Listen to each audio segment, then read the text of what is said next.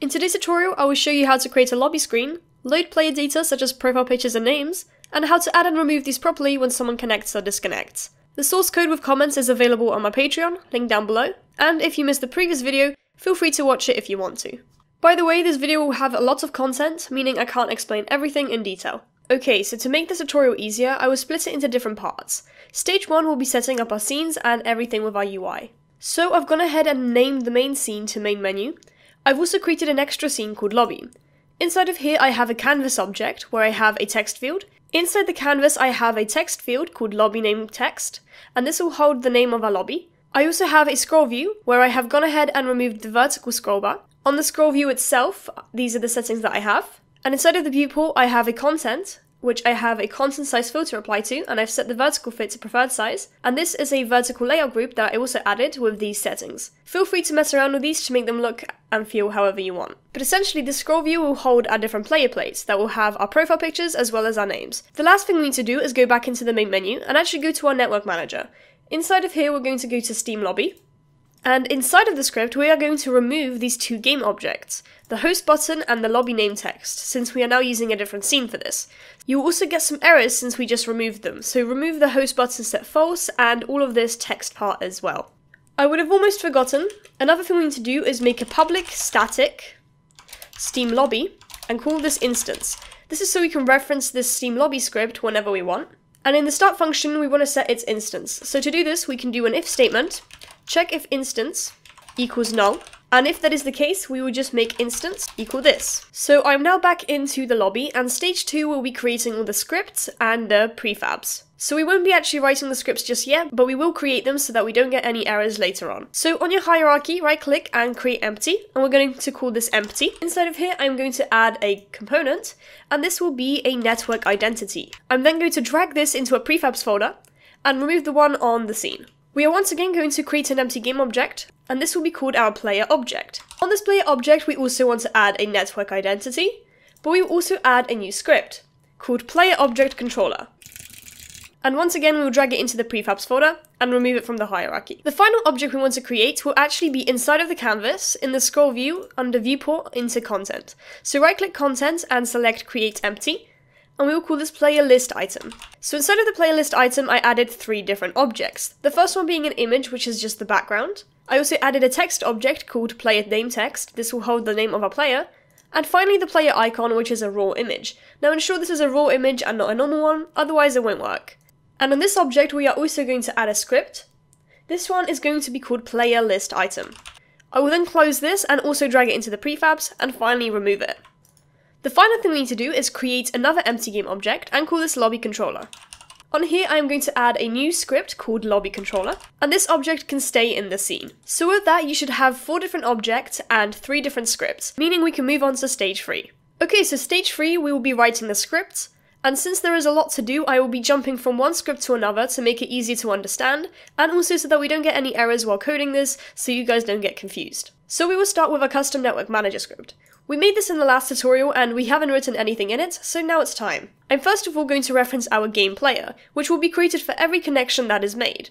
So to do this we will make a private player object controller, call it game player prefab. And because this is a private field, we can't actually assign it in the inspector, so to be able to do so we can make it a serialized field. I will then make a list of all the players that have connected. To do this we'll make a public list, and then player object controller. We'll call this game players, and then we're going to do some curly brackets, write get, semicolon, and we're going to make this equal a new list player object controller. The reason we have get is so that we can get information about every player. Okay, so we're going to only add one function in here, and it's going to be an override function. So type in public, override, void, on server, add player. Now we can remove the base script because we'll be making our own. Now this function will be called every time a player gets added to the server. So first of all, let's check if we're in the right scene, because we only want our player to be created once we're in the lobby and not in the main menu. So at the top, let's add a new using method, unityengine.sceneManagement. We will then check what scene we are in, which we can do with SceneManager.getActiveScene, and then check the name, and if it's equal to lobby, which is what we named the scene. And inside of here, we want to instantiate our object. So let's make a reference to it by doing player object controller, and we'll call this game player instance. And we're going to make it equal instantiate, and then our game player prefab. The reason I'm making a reference to it is because we want to edit some data in it. And before we continue the script, we actually need to add some data to this game player controller script. So inside of the player object controller script, we are going to add 2 new using methods, one being using mirror, and the other one being using Steamworks. I'm going to change mono behavior to network behavior, and we're making it a network behavior because we want it to sync across the server. So we can remove both of these methods and we will create some variables. So all of these variables will be sync variables. This is because we want them to sync across the network. So what we can do is make some brackets and type in sync var. And the first one will be a public integer called connection ID. The second sync variable will also be a public integer called player ID number. The third will also be a sync var. This one will be a public ulong, and this will be our player Steam ID.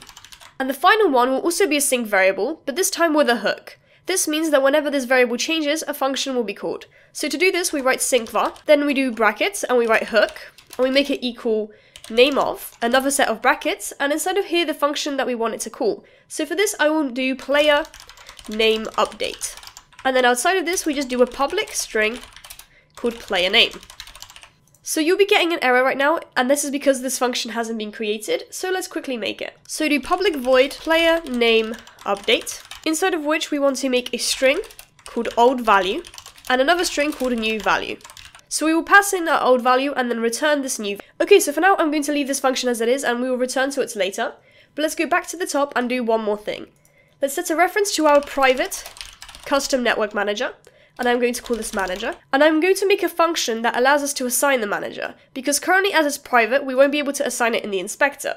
So what we can do is make a private custom network manager, and also call a manager just with a capital, do some brackets, and inside of this I'm going to make a get function, and check if our manager is not null. And if that is the case, we'll just return, because we've already got it assigned. And make sure to return the manager. And if we haven't got it assigned, we will do another return. This time we'll do manager equals custom network manager dot singleton as custom network manager. And that is it for now. We'll go back to this script in a second.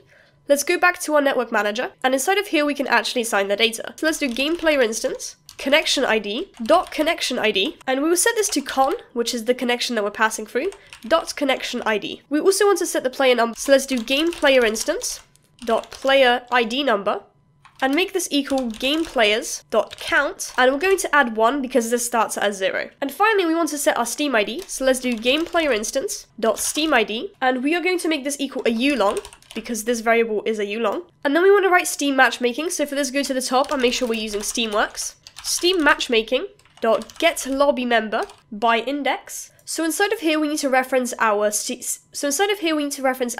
ID lobby. So to do this we can do some brackets, then C Steam ID. Then we can do Steam lobby dot instance dot current lobby ID. And afterwards we need the count of the player we want to access, so in this case we'll do gameplayers.count. This is the line of code. It's a little bit long, but hopefully you understand. And the final thing we want to do is add the player for every single client connected. So we can do network server.add player for connection, then we will pass in the connection, so con, and finally the game player instance.gameObject. And that is our entire custom network manager finished, and we will never have to go back to this for this particular tutorial. The next script I'm going to make is the player list item script, as this script doesn't actually depend on anything else. So we can remove both of these functions.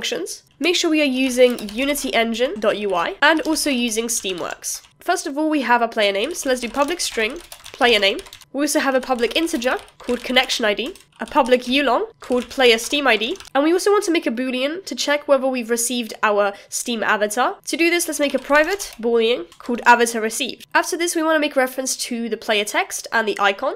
So let's make a public text object called player name text, and also a public raw image called player icon. So to receive our actual player image, we need to do this via a callback. So let's make a protected callback, and this is avatar image loaded, and I'm just going to call this image loaded. Then we want to make a start function where we want to actually create this callback. So let's do image loaded and make this equal a callback avatar image loaded dot create, and then the name of the function. So I'm going to do on image loaded. This function currently doesn't exist, so let's actually create it. So let's make a private void on image loaded. Instead of this, we want to pass the avatar image loaded callback. I'm going to call this callback. And in here, we are going to check if our current callback dot Steam ID. And then once again, we're going to do Steam ID. This is because this one is a C Steam ID and this one is a ulong. And we are going to check this against our ulong, so player Steam ID. So if this is us, we will set our avatar. So let's do player icon.texture equals GetSteamImageAsTexture. And in the brackets, I'm going to write callback.iImage.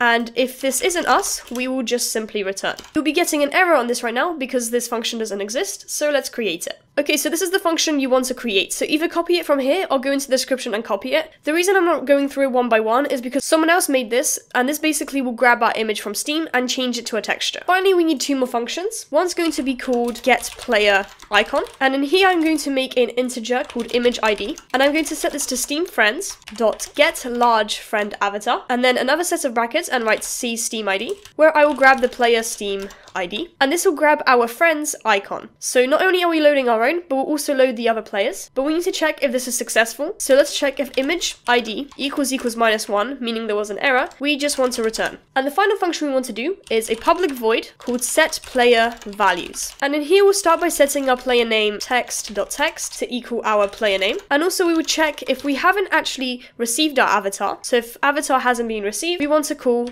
getPlayerIcon. And this script is now finished. So now we will be editing our lobby controller script, and this is going to have a lot of things in it. The stuff we are going to be making isn't necessarily confusing, there's just going to be a lot of it, so try to keep up. We'll start at the top by making some using methods, so let's make sure we are using mirror. Let's also make sure we are using Steamworks. Let's also make sure we are using Unity Engine.ui, and finally we are wanting to use system.link. So I'm going to remove these two functions so it's easier to see. We will start by making our variables. So first of all, we want to make this an instance just like we did with the Steam lobby. So do public static lobby controller called instance. We then want to do our UI elements. So let's make a public text called lobby name text. And then we want to do the rest of the player data. So let's make a public game object called player list view content. And this is where we will be creating our objects in. And we also want to make another public game object, this time called the player list item prefab. And the final game object we're going to create is our local player object. So this is the object that is local to us. The other data we are going to make is a public ulong called current lobby ID, a public boolean called player item created, which by default we will set to false. We want to create a list of our player list item, and I'm just going to call this player list items, and I'm going to make equal a new list, player list item like so. And two more things we're going to make is a public player object controller called local player controller, and this is basically going to access the script of our local player. And now we want to do the network manager, so let's make a private custom network manager called manager, and just like we did in the player object controller, we can copy this get function and just paste it in. Now, since we made an instance of this, we also want to make it in awake. So let's make a void awake, inside of which I'm going to check if our instance is equal to null. And if it is, we want to set the instance to equal this. We are now going to be making 7 functions to do different things. First of all, we'll make a function to update the lobby name. So let's make a public update lobby name. Inside of here, we need to set our current ID lobby to equal our manager.getComponent Steam lobby, and then current lobby ID. And finally, we want to set the lobby name text. So let's do lobby name text.text and make it equal Steam matchmaking.get lobby data, then our current lobby ID, but we need to convert it to a cSteam ID. So we do new cSteam ID and then current lobby ID. And finally, we want to grab the name variable. So this function is finished. Let's move on to the next one. The next one is going to handle updating our list of players. So let's make a public void update player list. And inside of here, we are going to have 4 if statements because we're going to call different functions depending on what is currently happening. If we have not yet created our player, so we can reference the player item created boolean. If we haven't done that, we want to call a function called create host player item.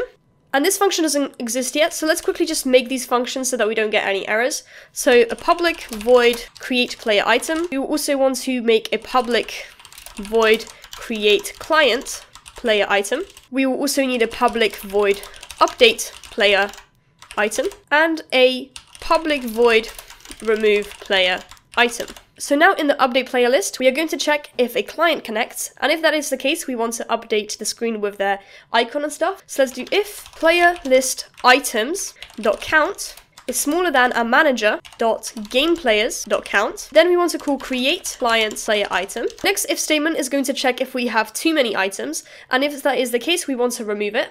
So this will basically occur when someone leaves the lobby or disconnects. So let's do if player list items.count is bigger than, we can then just copy this, manager.gameplayers.count. Then we want to call remove player item. And finally, we want to check if it is exact. So if you have the right amount of people in the lobby, we want to update it, because if someone changes the name or profile picture, we want that to be updated. So let's do if player list items.count equals, and then we could put manager.gameplayers.count. Then we will call update player item. Later on in a future video, in this function, I will also be making a ready up system, meaning that we can constantly update if someone is ready or not. Okay, so this function is finished. Now, before we make these 4 functions, let's make a new one so we can find our local game player. So let's make a public void find local player, instead of which I'm going to make our local gameplay object equal game object dot find, and then the name of our object, which will be local game player, as we will change that in a second, and I'll show you what I mean by that. And then we want to also assign our script. So let's do local game player controller equals local player object dot get component, and then our player controller. So now let's do these 4 functions, and all of these are going to be slightly long, so try to keep up. So in our host item, we want to have a for each loop, because we want this to happen for every client that's connected. We'll do player object controller, we'll call it player, and we'll check this in our managers.gameplayers. So for every player, we want to do game object. We want to make a reference to the game object, call it new player item, and make it equal instantiate, and then the player list prefab. And we want to make sure that this is as a game object. Next up, we also want to make a reference to the script. So let's make a player list item script reference and do new player item script, and we'll make this equal our new player item dot get component player list item. Now we want to set the data of that items, so let's grab the script and we'll start by setting our player name, which is going to equal player dot player name. We also want to set our connection ID, which is going to equal player dot connection ID, and we also want to set our player Steam ID, which is going to equal player.player Steam ID. Finally, we are going to call the function within the script, which is called setPlayerValues. So let's do this, .setPlayerValues, and now we need to ensure that this object gets created inside of the content in the scroll view. So we can reference the game object itself and do transform.setParent, and set it to the player list content.transform. And finally, let's make sure that the scale of this is correct. So do new player item.transform.local scale equals vector3.1. And now we just want to add it to the list. So we've got this list here and we want to make sure that we keep track of how many we've created. So let's do player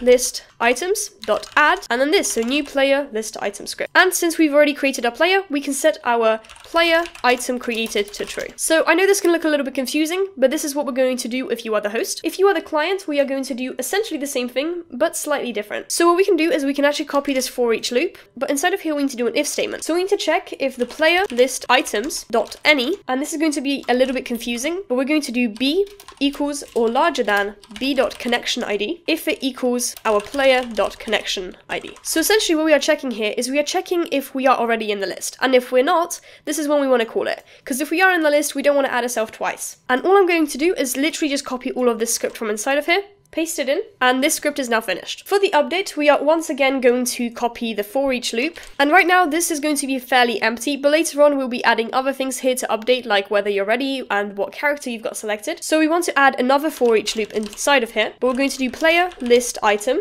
and I'm just going to call this player list item script in player list item, in player list items. And inside of here, I am going to make an if statement to check if our player list item script dot connection ID is equal to our current connection ID. And if it is the case, this is what we're going to call if it's us. So the reason we're doing this if statement is to check that this is us pressing it and it's not someone else. So what we can do is we can grab the script, we can set our player name to equal player.player name, and then we can also go ahead and call the function called setPlayerValues. This is finished, and now we have one more function left to go, and this one also is going to be slightly long. So we want to make a new list, so let's do list, and then player list item, and we're going to call this player list items to remove, and we are going to make a new list player list item. So essentially we're making a new list so we know how many players we need to remove. Then we will make another for each loop where we will reference our player list item, call this player list item in player list items, and here is where we'll be doing the removal. So first of all, let's make sure that our current manager.gameplayers.any actually has us in it. So once again, we're going to do b equals or larger than b.connection ID is equal to player list item.connection ID. So once again, we only want to remove ourselves if we are actually originally in the list. So this is just a precautionary thing, but here all we need to do is player list item to remove dot add player list item. So we want to add ourselves to this list. And now we're actually going to remove ourselves. So let's check if player list items to remove is actually bigger than 0, because if we don't have any players in here, we don't want to call this. And we will make a for each loop, so this gets removed for every single player who's currently connected. So let's do player list item, and we'll call this player list item to remove in player list items to remove.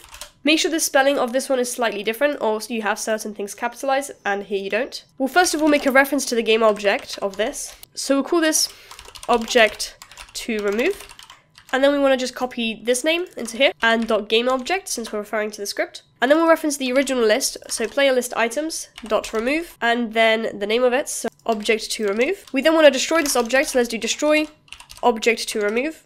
And finally reference the player list item to remove to equal null.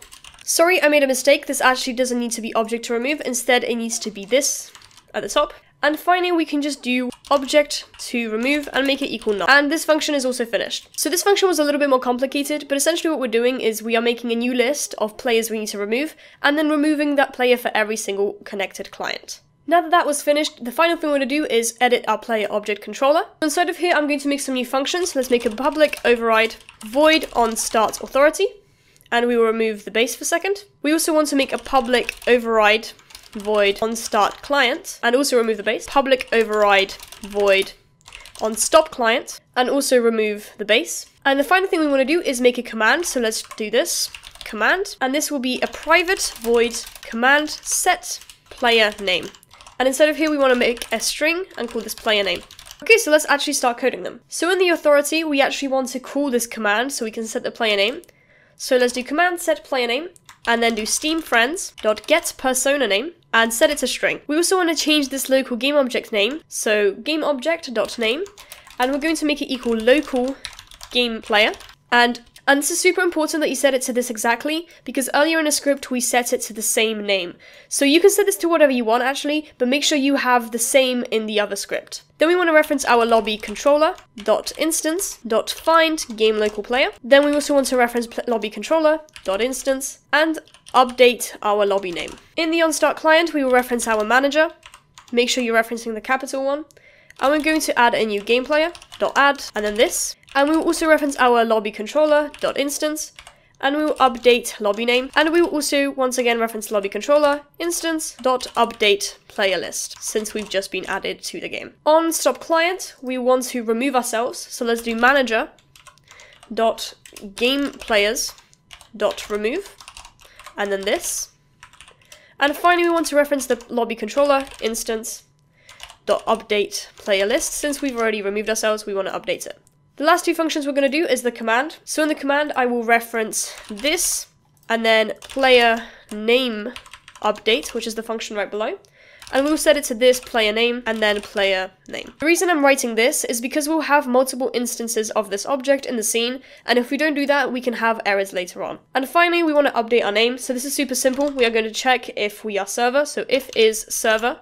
And then another check if is client. So if we are the host, we're going to just do this player name equals new value, and if we are the client, we want to send our name to everybody, so we'll do lobby controller.instance.update player list.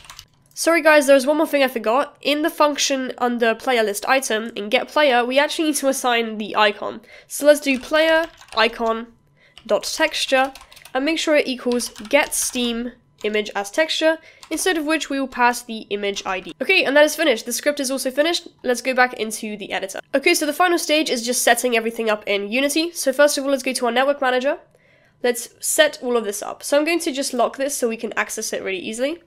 First of all, I'm going to make sure that our offline scene is our main menu and our online scene is our lobby. Then I'm going to set the player prefab on under player object to empty. For the game player prefab, I will drag the game player prefab.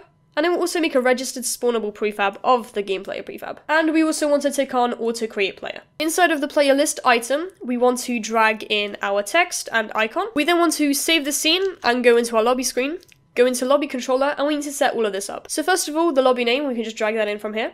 The content will be inside of the scroll view, so open up the scroll view, then viewport, and then the content. The player list item prefab will just be in prefabs, which is our player list prefab. And the local player object and local player controller we will leave empty, as we will assign that once we're actually in game. We also want to go into File, Build Settings and add these scenes, so let's add the main menu. Let's also open up the lobby and add that as well. Now if we go into the main menu and hit play, you should be able to press Host Game. And as you can see, our icon loads and so does our name. Right now the icon is upside down and this is a quick easy fix. So we can go into Player List Item and go to our player icon, rotate it 180 on the Z, and also we want to set the scale on the X to -1 because Steam has the icons inverted. If we save that and start again, we should be able to press Host Game and our icon loads, we have our name, and we also have the name of the lobby. Now let's test it if other people can join. So I've got this application launched on here and also on my laptop. So if I press Host Game on my laptop, as you can see a lobby gets hosted. I can then also open up Steam Friends, click on myself and join game. And then inside of Unity, I would have joined it. You can see that the screens look exactly the same. I load their name and their profile picture, which they currently don't have, and they also load mine. So that is it for this video. If you did enjoy it, make sure to leave a like. And if you want to watch part 3, make sure to subscribe so you know when it comes out. Thank you guys for watching, and I'll see you guys later.